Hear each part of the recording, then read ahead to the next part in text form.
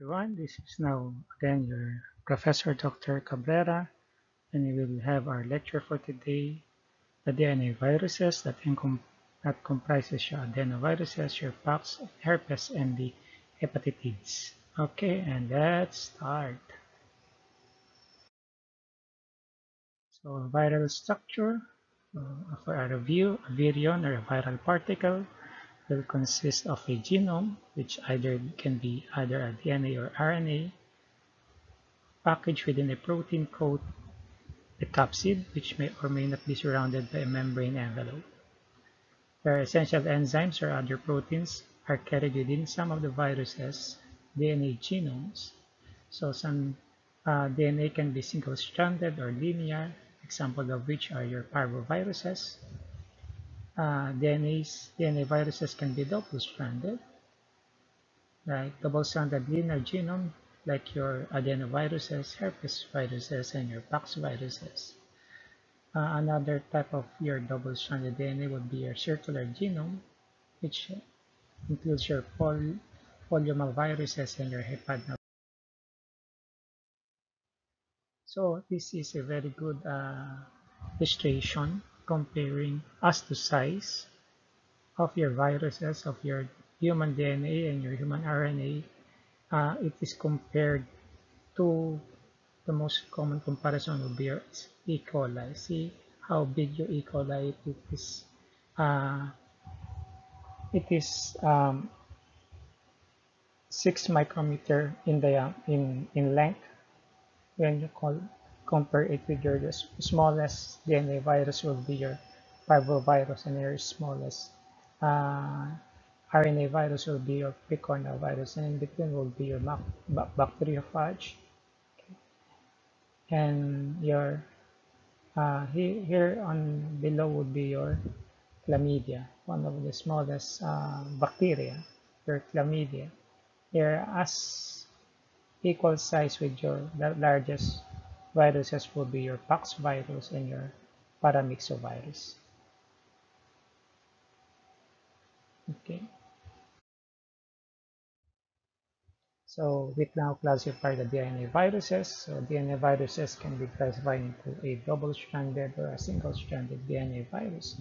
For a double-stranded DNA virus, it can be either be enveloped or unenveloped. For the envelope double-stranded DNA, these are your examples, your um, Epidnaviruses, your herpes viruses, and your pox viruses. For your double-stranded unenveloped would be your adeno, your papilloma, and your polyoma. While your single-stranded DNA viruses, there's only one member would be your unenveloped single-stranded DNA viruses will be your parvovirus. Now let's talk about your DNA double-stranded envelope. Example would be your hepatinoviruses, herpes viruses, and your pox. Uh, Hepatinoviruses is the only human pathogen in this family is your hepatitis B virus, one of the most infectious viruses in the world. So your hepatitis B virion, is also called your Dane particle, is resistant to low pH or acid, moderate heat, and detergents. Your hepatitis B virus antigens, and these are your examples. These are your antigens. Your uh, HB core antigen, CAG, or your major core antigen. It surrounds your genome and core enzymes. Your hepatitis B surface antigen is present in the envelope. That's the antigen in the envelope. Your E antigen is shed to the blood, and the presence of your HBEG is indicative of active disease, which is also related to uh, your HB core. Okay, so the markers of the course and nature of hepatitis B disease would be your serum, and you study your serum. If you have a HBeAg and your HBV DNA are the best indicators for the presence of infectious virions, and it correlates with transmissibility. Your anti-HBC, meaning it's an antibody, which is it's an immunoglobulin M to your hepatitis B core antigen, it's an indicator of an acute infection. So if you have a blood sample that has an anti-HBC, means the patient had an acute infection. All IgM antibodies converted to to IgG after 6 months of infection. So that's it. So if you can see anti-HBC, then you can have as an IgM, that would be an acute infection.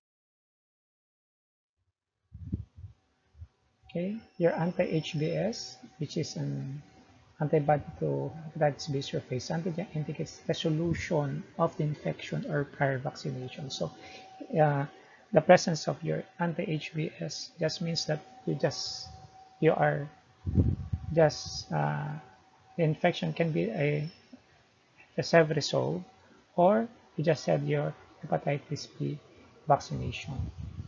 And usually the presence of your anti-HBs confers lifelong immunity. Your immunoglobulin anti-HBC distinguishes previous infection. So if your anti-HBC is positive, which is previous infection, which is distinguishes from vaccination. In vaccination, you have a uh, anti-HBC antigen negative. So again, how do you distinguish a vaccination from a previous infection? Both vaccination and previous infection will have anti-HBs, but the presence of your anti-HBC anti-HBC antigen or core antigen will only be found among those individuals that had infection. It is not found among individuals who had vaccination. The continued presence of your HBs or surface antigen and the presence of your anti-HBC and the lack of anti-HB AIG are the best indicators of chronic infection. So if you have chronic infection, you have still the persistence of your surface antigen, and you have your anti-HBC antigen, and you do not still are not able to produce your anti-HBsAg. Okay, so positive HBsAg, negative anti-HBsAg, positive anti-HBC is a sign of chronic infection. If your HBe antigen and your HBV DNA are negative, so the patient is called a healthy carrier. Okay, your patient is called a healthy carrier. If HBAg and HB are positive, means that you have an infectious or infective carrier. If you have an HBe antigen and HBV DNA, your patient is an okay. So this is a good representation that this compares the the serologic events that are associated with both the acute and the chronic hepatitis B disease. So in the acute disease, so this is your acute disease, your hepatitis B antigen, okay, you have a anti-hepatitis B antigen, this one. Okay. Then later on you'll be developing your anti-HBe antigen. Here you have your HB hepatitis B antigen. So in this part of uh, of the curve is where there's heavy viral shedding. Later on, once we have an increase of your HBe antigen, then later it becomes your anti-HBC, your HBsAg goes down, and then later on you'll be producing your anti-HBs. And here you'll be producing HBC, and here you're again producing your anti-HBe. Okay, and your liver enzymes now goes down in here. So takes around almost 1 year for your liver enzymes to stabilize. While in chronic hepatitis, you have a persistent uh, uh, presence of your HBsAg. You have a persistent HBe antigen. Your liver enzymes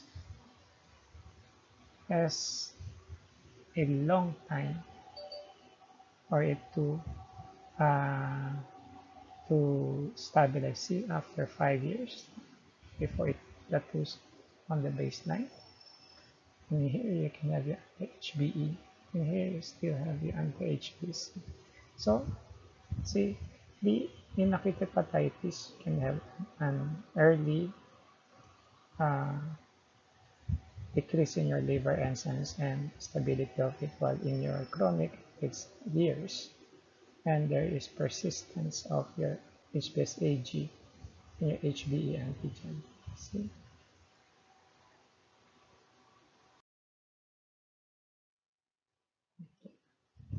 So this is a good table that summarizes the serology of your hepatitis A and B viruses. Okay, so the upper part will be your hepatitis A.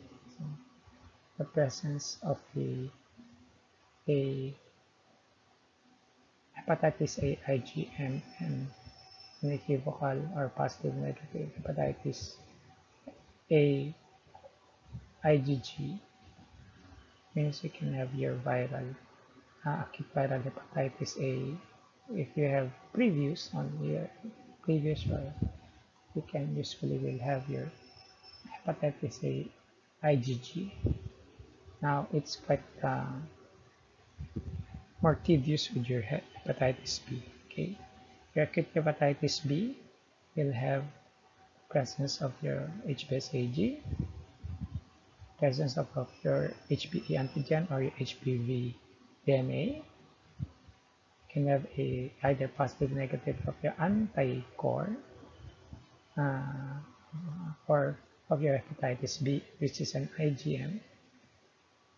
Still negative because it's IgG, it will be longer. So negative anti-HBC and negative anti-HBs. So there are cases wherein uh, you can have a window. Window means your hepatitis B disease occurs after infection is resolved but before anti-HBs can be detected. That is your window. The only positive there will be anti-HBC IgM. So you had your acute hepatitis. It's the period wherein you'll be developing your antibodies. Okay, your chronic hepatitis, which is a healthy carrier, and then HBsAg, negative HB antigen, HBV DNA, negative anti-HBC IgM, but you can have an anti-HBC IgG still because you're a carrier, you do not have an anti-HBs antibodies. A chronic infective carrier, you can have both. Infective is for your HBe, the sign of infective carrier, positive HBsAg, positive HBe, and only positive anti-HBC. Previous history or history of hepatitis B infection, what can be only be positive now, it means they are not a carrier, just have a previous infection. You can have an anti-HBC, IgG, and your anti-HBs. For those who have been given vaccination, if the only positive would be your anti-HBs. Okay, hopefully that is. So now let's proceed to your herpes viridae. So herpes viridae are enveloped icosahedral capsid and a linear double-stranded DNA genome. Example of this will be herpes simplex virus or human virus, where uh, there are two serotypes, your 1 and 2. So initial infection and viral replication occurs in your mucoepithelial cells. And they manifest as they can cause lysis. They can have lytic infection because the virus can have a virus-induced cytopathic effect and inflammatory reaction. So they can have latent infection causing no detectable damage. They usually are located not in the sensory ganglia. So latent infection, they can be of a prolonged infection. They can also be neurotrophic. So neurotrophic means they have predisposition to attach themselves, or they have a liking to the nerves, so they infect the end nerves on the side of initial lesions. And they can have, because they are latent infection, they can have your reactivation of your latent herpes simplex virus, maybe induced by emotional or physical stress, certain foods, or immune suppression. After reactivation, the virus will travel to peripheral tissue and replicates, causing recurrence of lesions again. So your reactivation you can have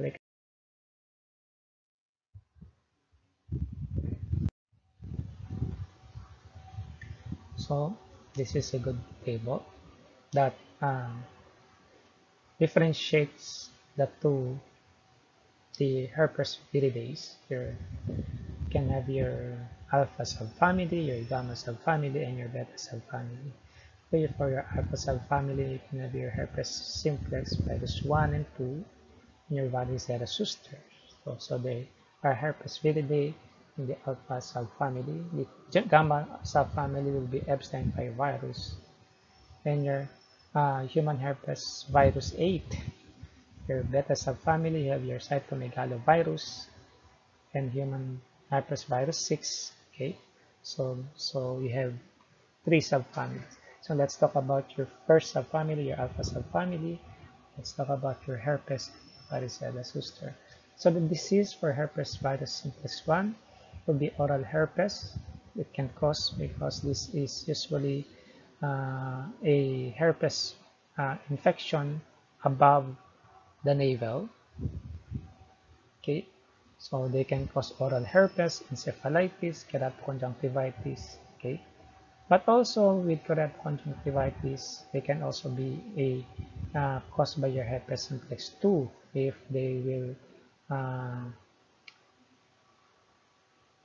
if ever, most of the time would be a neonatal herpes simplex. So the major site of latency will be in the sensory ganglia.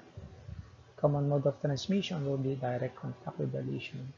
So as with your herpes simplex 2, so these are the below the navel, so this can cause genital herpes, neonatal herpes, meningitis. But of course, these diseases can also be caused by herpes simplex 1, but it just means that if you have herpes simplex 1, you can have the diseases above the navel, most common cause, but it can also be caused by herpes simplex 2.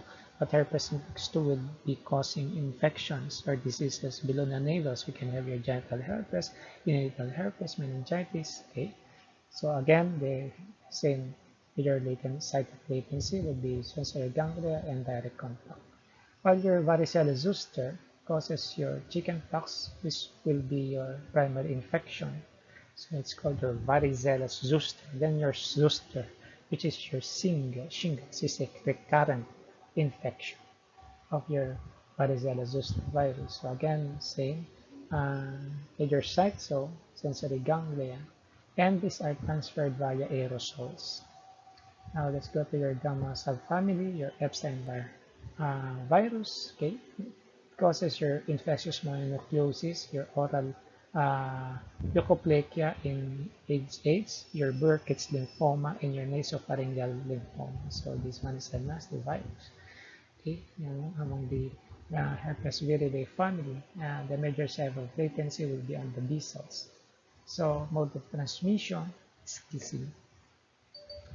Your human herpes simplex 8 is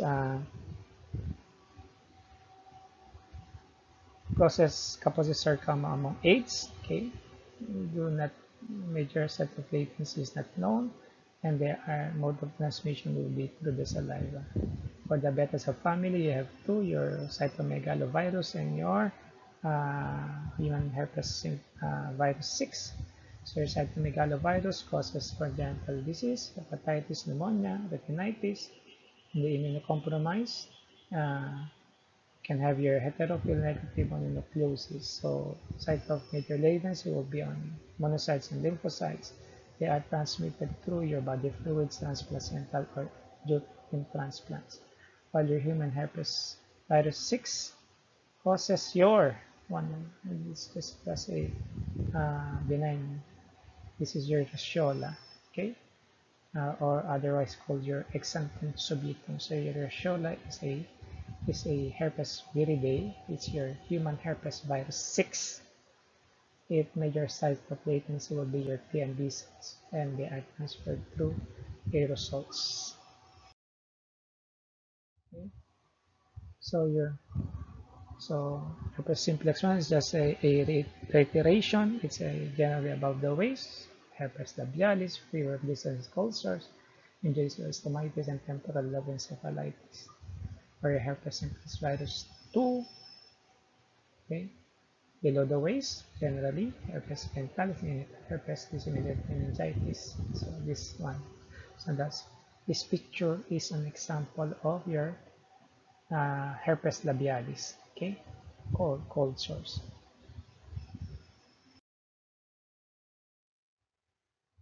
So your herpes simplex infection can be detected through a smear, your junk test or your pap smear by the presence of syncytia or cowdrey type A nuclear inclusion virus. So the treatment for your herpes viridae would be acyclovir, penciclovir, famciclovir, and valacyclovir. These are usually our common drugs for your anti-herpes simplex virus. So your herpes simplex virus, and you can have your lesions like this. This is your genital herpes. Now let's proceed to your tox viridae. This is instead of DNA double-stranded. It has a large complex big-shaped virus, okay, with a linear double-stranded DNA genome. Unlike other DNA viruses, the pox virus will replicate in the cytoplasm. Example of this will be your variola virus. Say human virus causing smallpox is now eradicate your animal pox viruses. Vaccinia, ORF, or monkeypox may cause diseases in humans. This is your monkeypox. Does it make it look like monkey? Okay. Your molluscum contagiosum. Okay, so it's a part of your poxviride. Your molluscum contagiosum virus is a self-limiting viral infection, but among their family, it is uh, it is with the family that causes severe infections. So this is an umbilicated white lesions with central umbilication. So that is your molluscum contagiosum. So these are small raised ambulatory lesions in the trunk, genitals, and proximal extremities. Lesions occur singly or in groups and have a central granular plug containing the virions, or otherwise called the molluscum bodies. So infection is usually benign. It is self-limited. It is transmitted by cross contacts or fomites. Okay, all populations are susceptible and may be disseminated if you have a immune deficiency. So now let's talk about your double-stranded DNA unangular viruses. One that causes your skull will be your adenovirus, your papillomavirus, and polio. So again, we are now here. We are now here. DNA, double-stranded unenveloped. You have three. Your APP, adeno, papilloma, and polio. Okay. So your adeno is a mid-sized virus with a linear double-stranded DNA, and it's naked, icosahedral capsid that has fiber extending from the verticals. It has a lytic infection with complex inflammations occurring in the mucous membranes of the respiratory tract, gastrointestinal, and conjunctiva and cornea. So it causes persistent latent infection, causes lymphoid tissues like tonsil, adenovirus, and Peyer's patches. Okay, so in cases of adenovirus, the viremia can occur, what are your adenoviral illnesses, okay? So your incubation period would be 4 to 9 days, but variants may be released long periods even after the resolution of the symptoms. So it causes acute self-limited illness, okay? Occurs primarily in children, military recruits, and immunocompromised. These are your adenoviral illnesses. You can have your acute febrile pharyngitis, acute respiratory disease, pharyngoconjugal fever, your atypical pneumonia, okay, epidemic conjunctivitis, or what we call the sore eyes, gastroenteritis, and of course, because it was in the Peyer's patches, you can have your acute appendicitis. See, lymphoid hyperplasia that comprises blood supply. So sometimes, that's why sometimes appendicitis are always preceded by a infection, either respiratory infection or diarrhea.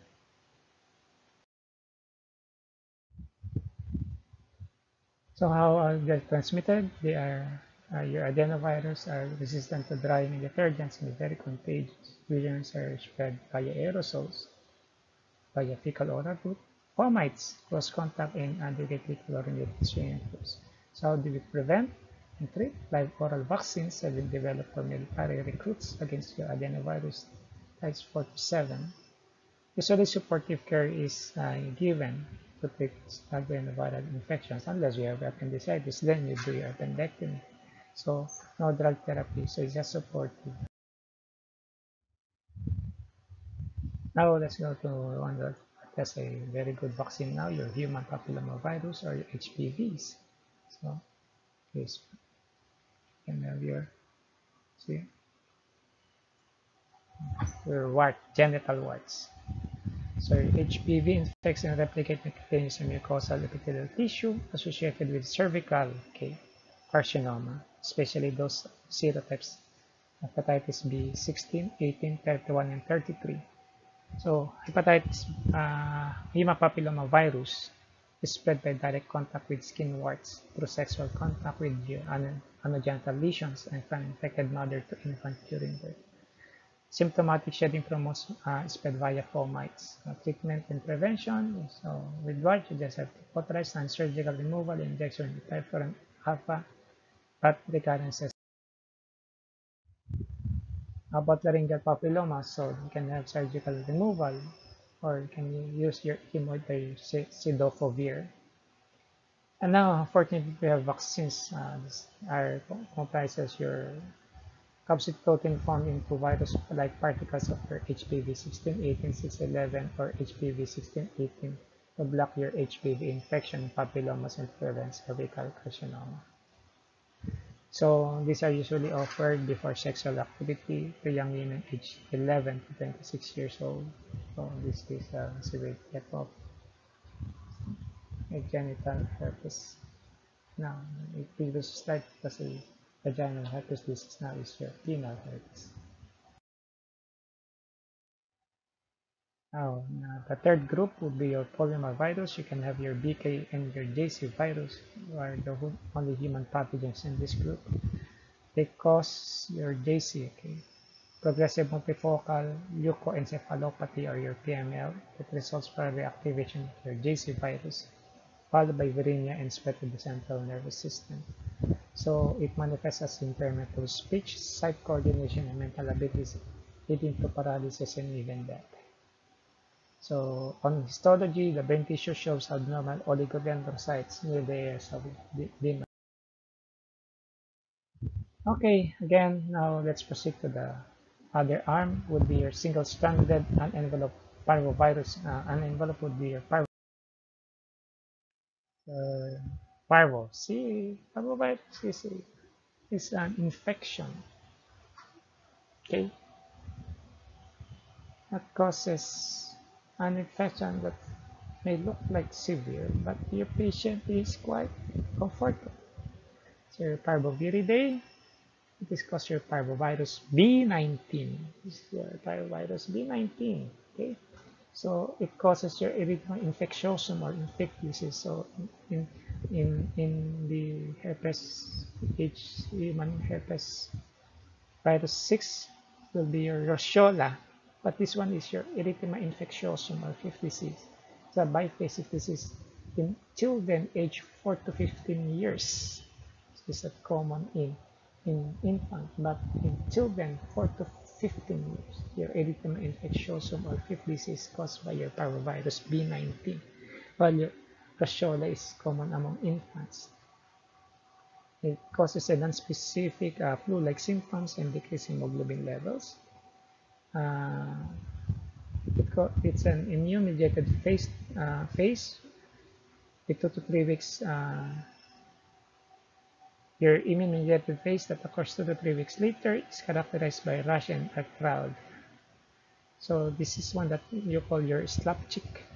See, this is very cute, reddish spots. It's like slap cheek appearance on the face, and spreads to the arms and legs. Lasts 1 to 2 weeks. So it's quite a long infection, as long as 2 weeks. So erythema infectiosum or your 50C caused by your parvovirus B19. Okay, so in older children, so they slap. Okay, so they can have in adult they can present as polyarteritis. Predominantly affects the knees, hands, wrists, and ankles. Okay. Unfortunately, in the older population, you can have a plastic crisis due to your B19 infection in those, especially those suffering from sickle cell disease or other chronic hemolytic anemias. They can have a transient reticulocytopenia of around 7 to 10 days, that leads to decreased reticulocytopenia. So these are your reticulocytes, okay? Decrease in your hemoglobin levels. Symptoms of your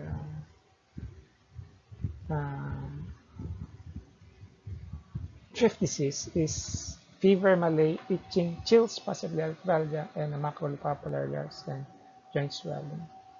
Fetal infection results in stubborn in utero causes hydrops fetalis, okay, but no congenital. So that's it. Thank you very much for listening and watching, and see you next in your study. So again, it's your professor, Dr. Cabrera. Okay. Thank you for watching my channel. Okay, don't forget to hit the subscribe button and thumbs up, and please share this lecture to your classmates or to other people who wants to learn at least a simple lecture on DNA viruses. Thank you.